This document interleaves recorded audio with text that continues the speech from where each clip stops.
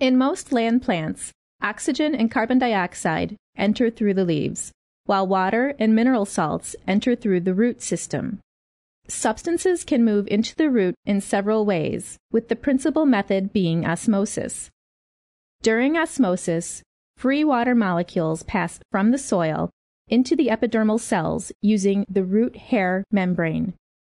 Looking at this process at the molecular level, we see that the small water molecules pass easily through the selectively permeable membrane of the epidermal cells. Diffusion of mineral salts occurs at the same time. Facilitated diffusion occurs when important molecules pass through the membranes via special holes called channels. Active transport of other molecules may also take place in the root hair depending on the needs of the plant.